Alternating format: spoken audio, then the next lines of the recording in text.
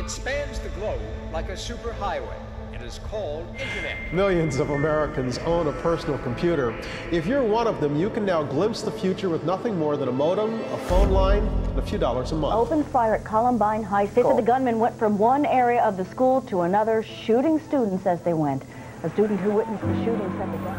Take the fact that he develops weapons of mass destruction. Begun a major attack against the Taliban and the Al-Qaeda network in Afghanistan. The people you liberate will witness the honorable and decent spirit of the American military. Light them all up. On college campuses, it's called the Facebook trance, glued to a website called thefacebook.com. 4 hours later and you have no idea how you got there. And with much of New Orleans now underwater, authorities are focused on search and Immigrants march while a city stands still. Organizers warn today's rallies and boycotts will paralyze Los Angeles. Today, Apple is going to reinvent the phone. We got the first look today at what Apple says is the next big thing, the new must-have device. At least 30 people believed to be killed on the campus of Virginia Tech University. She broke down, sobbing about losing her only child.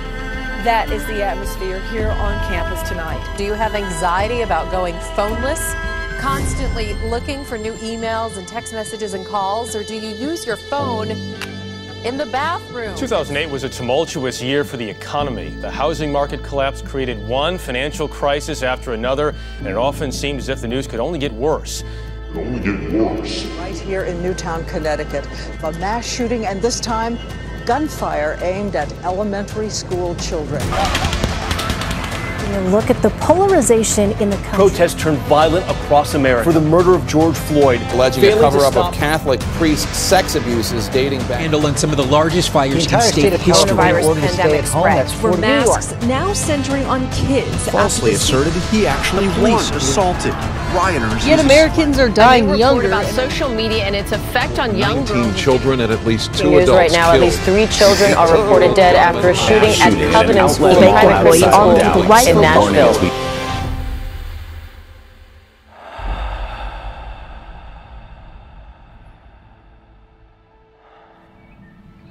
The last 30 years, it's been a lot. We've been through, as a people, a lot of stuff. It would only make sense that we took some time to feel it, to give weight to the weighty things that have occurred. Right now, I feel like we're living in a society filled with anxiety. So I made up a word, AngstXiety. It's the stresses, the feelings we all have living in this digital age. We're living in a time unlike any other time in all of human history. We've never had this amount of information hitting us, and it seems to be manifesting through a variety of mental health issues. And even if it doesn't manifest to that level, there's still that underlying feeling that we're all having. In this documentary, I hope to give a name to this feeling that we have. But then from there, I want this feeling to stop, and I bet you do too. So I explored what was going on with this idea of anxiety from a mental health angle. So it's my hope that we can find some things we can do so that the current reality doesn't have to be our future reality. I would like a more hopeful future. I would like a more optimistic future. I want things to get better, and I don't want anxiety to be our defining trait as a species moving forward. There's an alarming trend to report tonight on the state of mental health in our country. New numbers show depression is at an all-time high in the United States. Figures from a Gallup poll show nearly 30% of all adults have been diagnosed with depression at some point in their lives. It's alarming what we found, Alex. It's alarming. If you go back to 2015, we'll just call that our baseline year, about 19% of American adults retrospectively reported that at some point in their lifetime then they'd been diagnosed with depression. That had been slowly climbing up to 2019, but then something happens in early 2020, and that's the pandemic. Since that time, it's shot up pretty precipitously. So in our most recent measurement from a few months back, now 29% of American adults have said at some point in their lifetime they've been diagnosed with depression. Obviously a statistically significant increase, a meaningfully large increase. 10 percentage points, you can do the quick math, out of 258 million or so American adults, 18 plus. Oh, that's 25, 26 million more people who are walking around today who've been diagnosed with depression than was the case back in 2015. So has there been any data or surveys that you've seen over the years that talks about this general angst in addition to the diagnosable issues that are occurring? Long-term trend is globally is negative. It has been slowly but steadily worsening over time. These negative emotions worldwide are on the rise, while positive emotional experiences have been slowly eroding. Chairwoman Murray, Ranking Member Burr, Senator Murkowski, and members of the committee, thank you for the opportunity to testify. I'm Dr. Mitch Prinstein, Chief Science Officer of the American Psychological Association. APA is the largest scientific and professional organization representing psychology in the U.S. For me, the polarization is a huge part of it. I mean, I just think that, you know, it's interesting. Social media is supposed to have brought us all together, but it's created these echo chambers. It's created this kind of sense of tribalism, you know, and we've depersonified each other. We're not people who recognize that we have more similar to each other than we have differences. We're people that, we're just follower counts now. And when you're just a number, it's very easy to be on one side or the other and not feel like you're actually connecting with a real human anymore, much less that you're probably pretty similar to them. And members of the Judiciary Committee, thanks for the opportunity to testify today. Psychologists are experts in all human behavior, and we've been studying the effects of social media scientifically for years. Social media often offers the empty calories of social interaction that appear to help satiate our biological and social needs, but do not contain the healthy ingredients necessary to reap benefits. You know, so many people are asking, like, why are we talking about mental health more? Is it because people today just aren't as resilient? I say, no. People are actually, if you think about everything that people are dealing with, I think people are being more resilient now. We're talking about the end of the planet. We're talking about neighbor versus neighbor kind of physical violence. And think about the daily hurt and insults and fear, school shootings, you know, and we're so connected globally that if something happens across the world right now, I feel it within minutes. You know, obviously not as much as someone who's experiencing it in person, but it's not just a piece of the 6 o'clock news that I'll hear once a day. I'm gonna see every bit of communication and struggle and stress about it on a continuous feed, instantaneously. Even if your levels of anxiety doesn't reach a diagnosable level of a general anxiety disorder or anything like that, there's still an underlying current that everybody seems to be feeling. You know, regardless of what you believe or... There's a tendency to look back and see, for some people, to look back and see it as a better time in the past. Kids could ride their bike to school and you could leave your house unlocked. But some of that is fancified. Yeah, nostalgic. Yeah, and not accurate. Right. But even when you look back in a way that isn't so fancified, times are still worse now.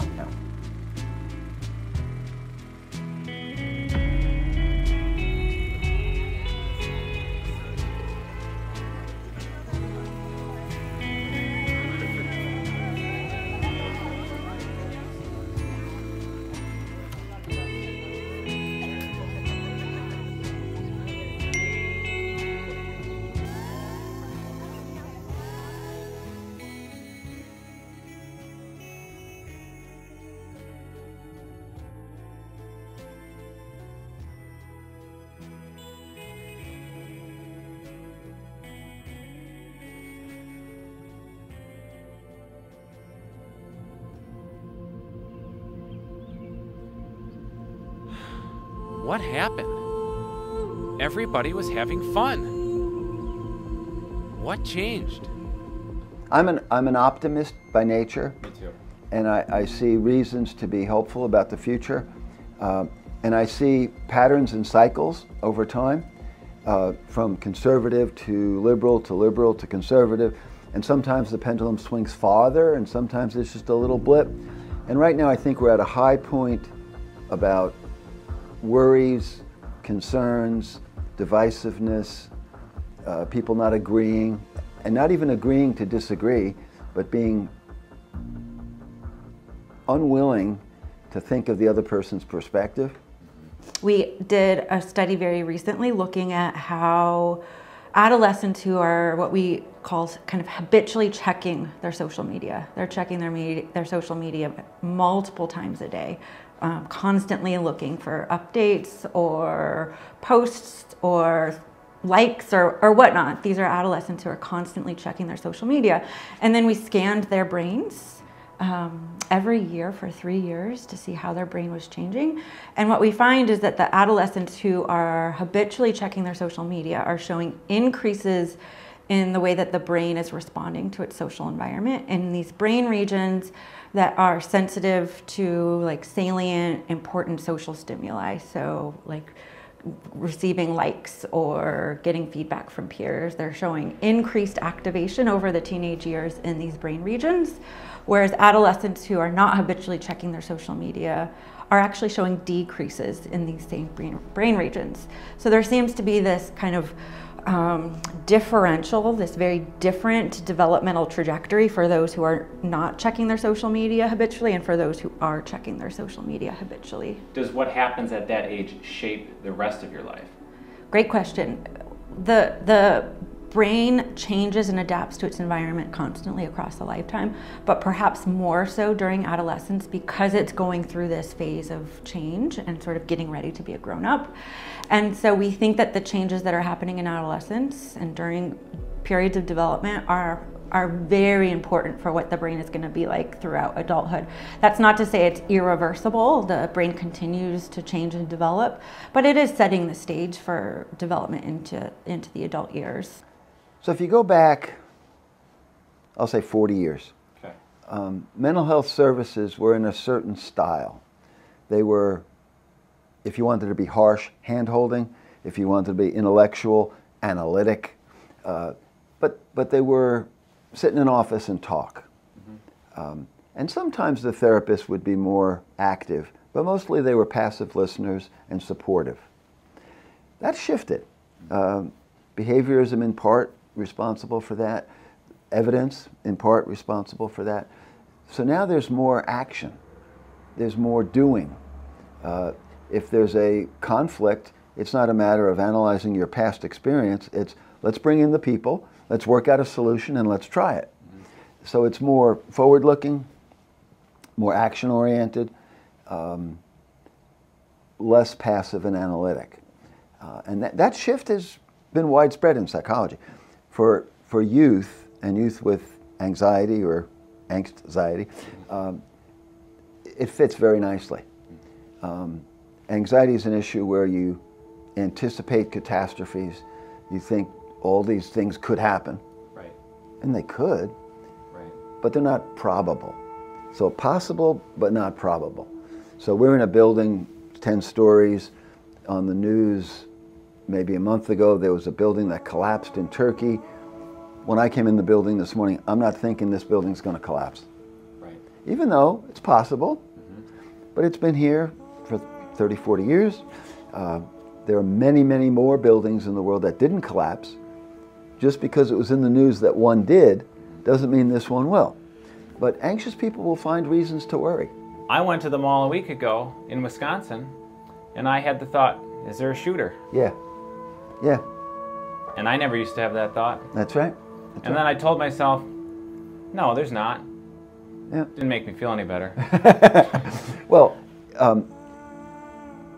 from the perspective of helping kids with anxiety and stuff, the first time it might not make you feel better. That's only one time. But if you were to go to the mall 20 times, each time testing the belief, is there a shooter or not, and there isn't, that number of trials would have an effect, where you'd go back on, yeah, I've thought that a few times, it never happened. The experience disconfirms the anticipated catastrophe. Right. Still an awkward subject to even have the thought of. Yeah. A building collapse almost seems more normal.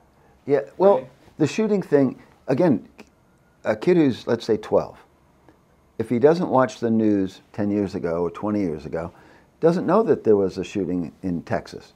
Now, everybody knows, every channel has news, and on their phone they're getting pictures of it. So it's a matter of constant barrage of the unlikely but possible catastrophes that are making people think they're all over the place and happening all the time, when it's just hyped up because of the frequency that you see it. Right. So it's almost hard where, how could that not become a lot of people's worldview? Yeah. When our worldview is this, seeing the world through this, it paints a different picture of reality, doesn't it? It does. What I'd like to have happen for a more hopeful future is for people to take the internet and other things and go, yeah, there was a building that collapsed in Turkey, but there are 17 million other buildings that didn't collapse. There are 10,000 other shopping malls where there wasn't a shooting, and take apart the news effort to get you interested with, you know, catastrophe porn, if you will, and have it be something that people look at differently. They go, oh yeah, that's the one thing. It's probably not going to happen, but it's newsworthy because they want me to be interested. And if you can take it apart that way, maybe that'll not have us have this worldview of everything's dangerous, and letting the data be the convincing part to change your perspective. Just arguing can sometimes lead to this, and an adult telling with an emphasis on teachy, preachy, a kid leads to, you don't know, you're an old fart, you know, you don't know. So it's got to be, I don't know, but let's try it out, and then the kid learns from the experience on their own. That's impactful. What happens very frequently when people are anxious or depressed is their focus is inward. So part of the trap of anxiety is it makes you obsess about yourself, when sometimes the answer is found in others. Yeah. It's all about being interiorly focused, whether it's focused on your thoughts, focused on your mood, focused on your bodily sensations. Everything is constant inward. And sometimes when you tell people, advise them to go and do things for other people, like maybe volunteer, go work for a charity, go work in a soup kitchen, go help somebody who has less than you. Those experiences give people like some evidence that they were not paying attention to, which maybe my life isn't that bad. Maybe there's other things I can do that actually feel good. And just giving somebody a hand can feel really good. You can feel good about yourself, and you can feel good about what you did for someone else.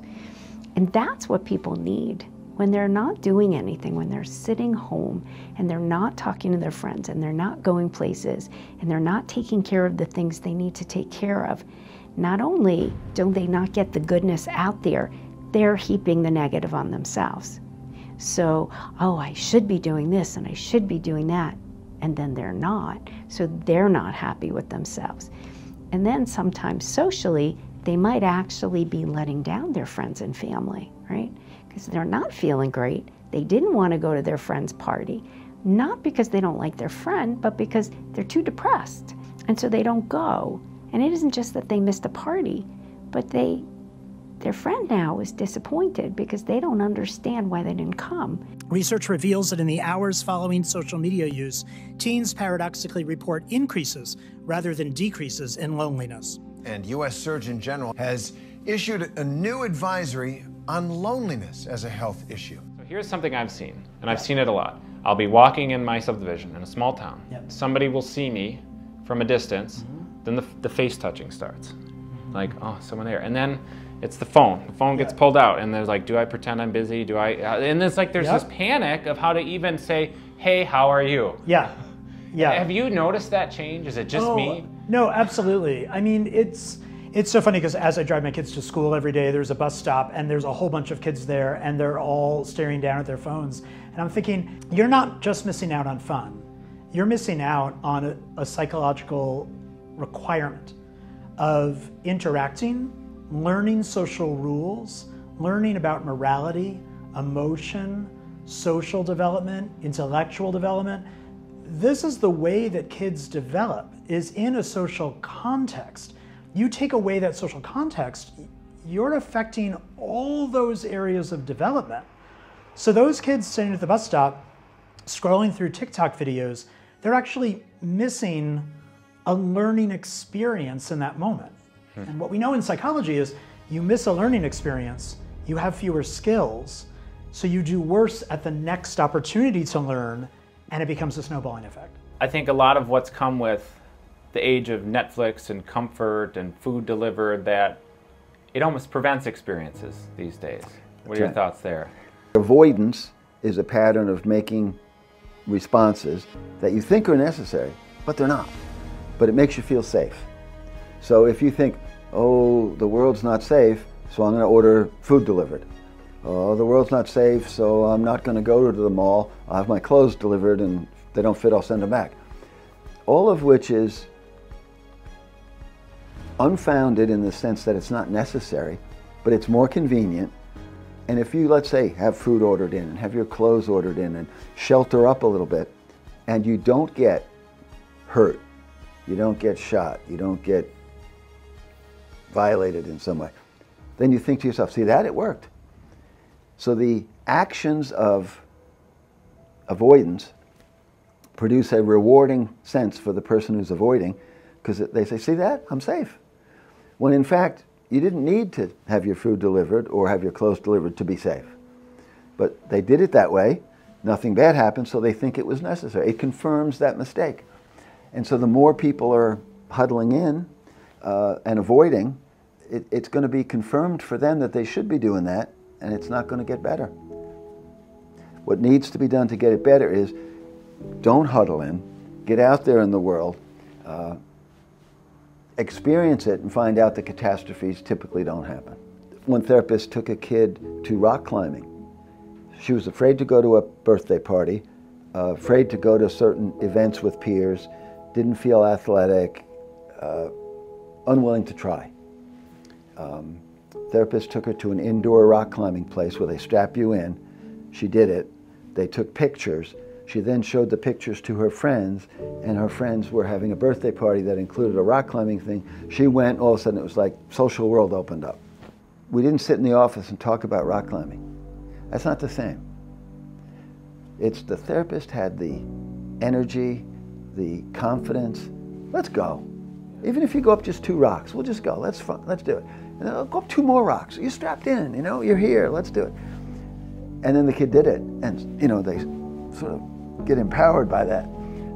That's the active ingredient, is being willing to get out there and do it. How normal is this idea across the country of getting out and doing stuff with people, getting out of the chair?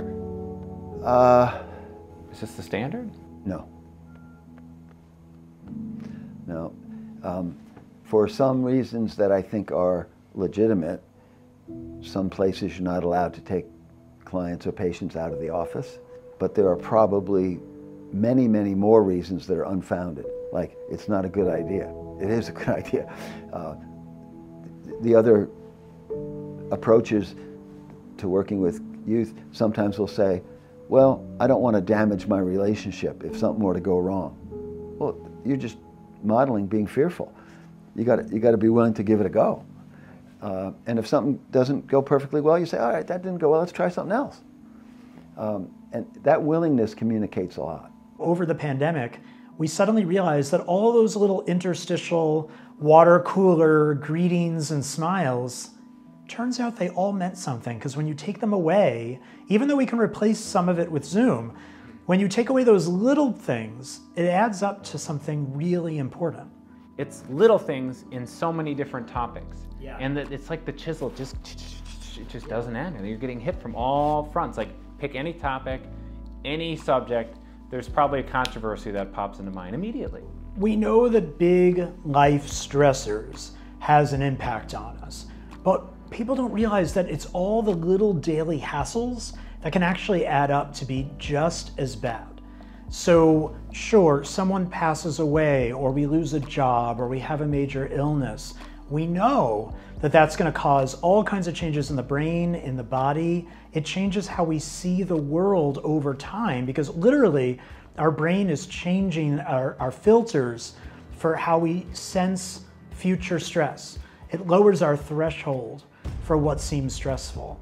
But all these daily hassles, it does the same thing. It's genuinely changing every cell of our body in a way that makes us more susceptible to inflammatory related diseases and more susceptible to stress. And our cells start turning on DNA to produce an inflammation reaction.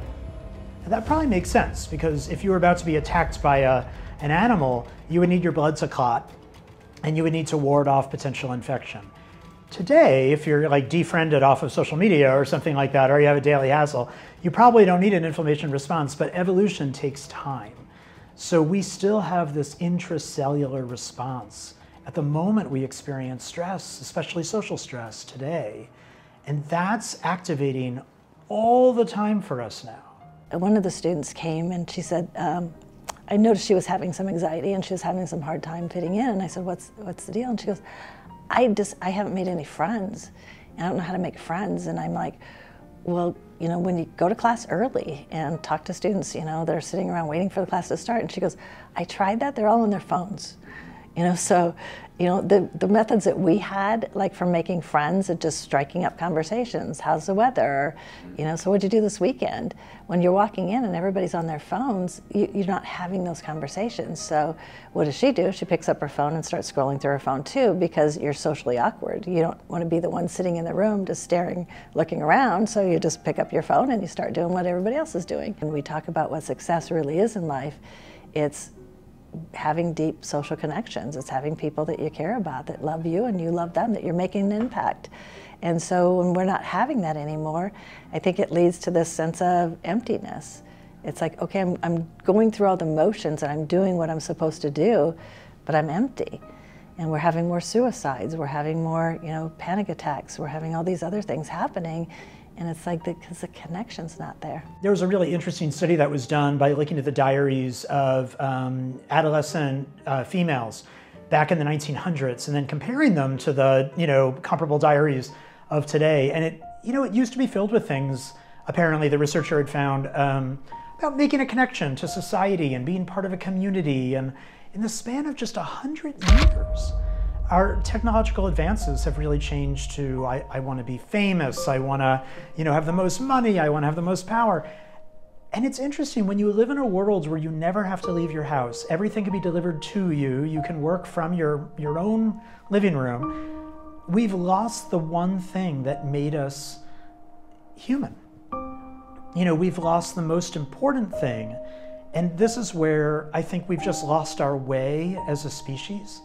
Because the only reason why we're here is because of that social connection. So, you know, 60,000 years ago, there were many human-like species on the planet, 5, 6 different, you know, they all could have survived. In fact, they were bigger and stronger and hardier. We were the only ones that had the genetic mutation that developed language, which made us a community. And the only reason why we're here is social connection. And now, tons of things are taking that away from us.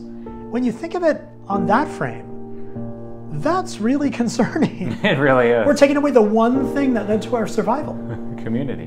Community. Relationships. Connection. Connections. Cooperation. Yeah. Love. Yeah. Really. You know, here's a thought that struck me on this trip. It was that love means nothing unless there's somebody else in relation to it. So you need somebody else for love to even exist. Yeah. And we live in a world now where you don't need anybody. I mean, you do, but it's easy to not. Is CBT not just a form of community? So I define community a little different, but if I'm flexible with that definition, I think it is, but a little qualifier. Psychology can sometimes make terminology like psychotherapy sound like magic and sound like only wizards can do it and this kind of thing. I see mental health services as education about how to think and experience things and how to feel and make sense of it. And if you think of it as education and learning, Anybody can do it. Most people who are credentialed have a little bit more knowledge about how to do it, who have a little bit more practice and supervision about how to do it. They're less likely to make mistakes, but anybody could do it. So in the sense of, isn't it just community? The answer is yes. People who want to have healthy kids and share experiences, help them make sense of it, etc. That's all the big community thing. If you think about earlier generations, I can think about my grandparents and parents who were not very psychologically minded. Yeah. Nobody talked about feelings. That was just not done. You don't have them, you're not allowed to have them, and don't even talk about them. So, you know, we've evolved and we've changed and we've grown, and we're now saying it's okay. Emotion regulation is a huge, huge skill. We all need to be able to do that. If what is happening now had happened in a time where we were not willing to talk about feelings at all, how much more of a disaster would we be in? So really, we are becoming equipped with the tools to overcome the negatives. You think that's fair to say? I do. Or is that too idealistic? We've never in the history of our species outsourced our social lives to a computer. We've never told a computer to pick who we're friends with, in what order we communicate with them, who we should pay attention to, and what new friends we should go make. We now have a computer doing that for us. Let's take social interaction back. Right. You know, it's as easy as walking up to somebody and saying hello.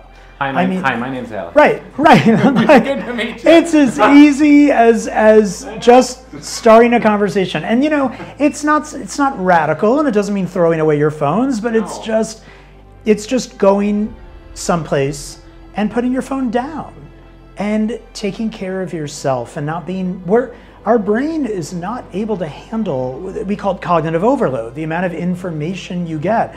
If I'm waiting online at the grocery store, I mean, I could be reading 7 current event stories, checking my social media. That's just a lot of information when 20 years ago, that was time we would just listen to that horrible music and maybe chat with the person in front of us in the cart in front of us, and that was good for us. That's an emotional roller coaster we're going through every time we pick up our phone. Maybe not a very dramatic one every time, but it's not an emotionally neutral experience. And just processing and dealing and reacting to all those emotions, it leads us to create shortcuts like, all those people are bad, or I don't care about any of this anymore, or I can't pay attention to the parts of my life that matter anymore. That's the price we're paying. So what have I learned with all of this? Well, I've learned that something needs to change, and not just something, but many things. And that's the problem. AngstXiety is not something that can be solved with just an algorithm tweak. No, it's much bigger than that. It's much more interconnected than that. So specific answers might not fix this. So what do we, the people, need to do? Well,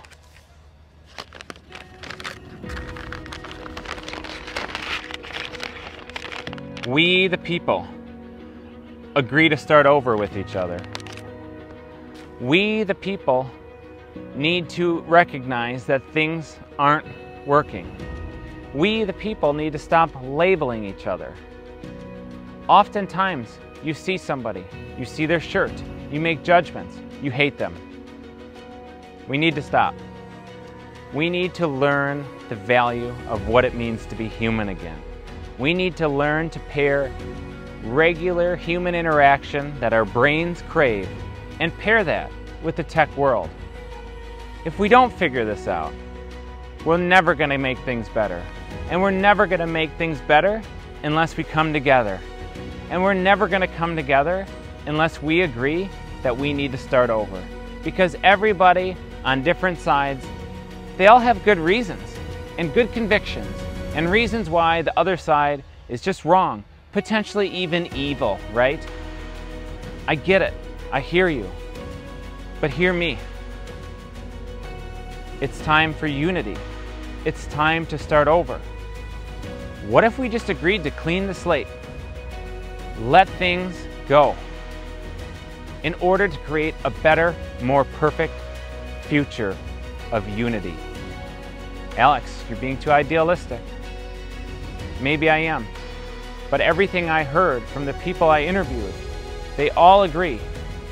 We need to recognize, we need to feel, and we need to do stuff again. The insidious part of a lot of mental health issues is it prevents us from doing things. It traps us in ourselves. This is not a recipe for a better, more service-based world. But our current reality doesn't have to be our future reality, and I have to believe that. We'll see what happens.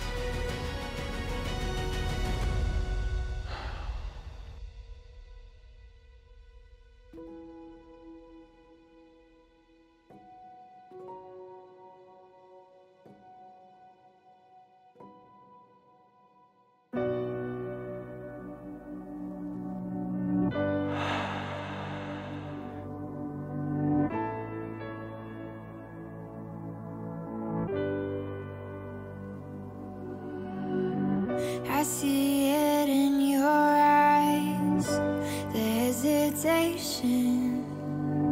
You can't let fear survive. The world needs saving, so push your doubts aside. Don't be complacent. This is your chance to rise. You've got to take it.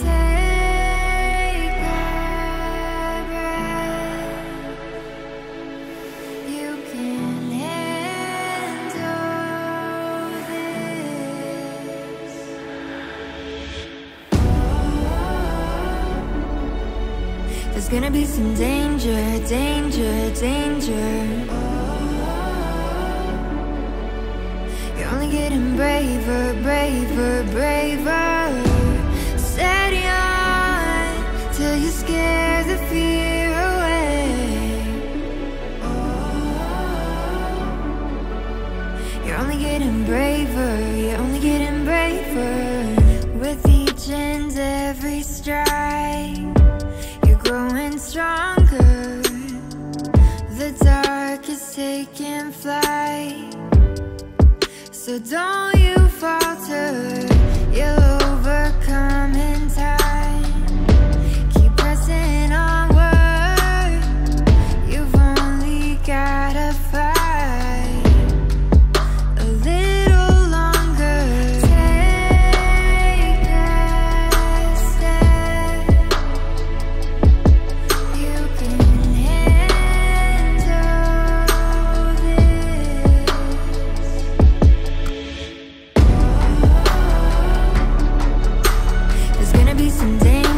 Danger, danger.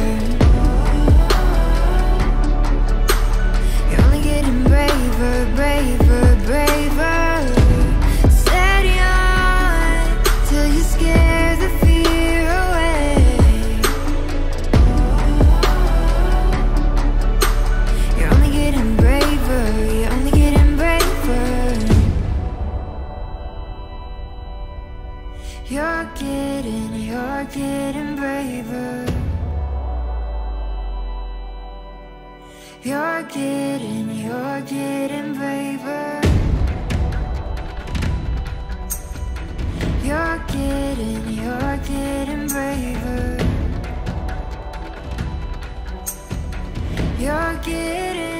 You're getting. There's gonna be some danger, danger, danger.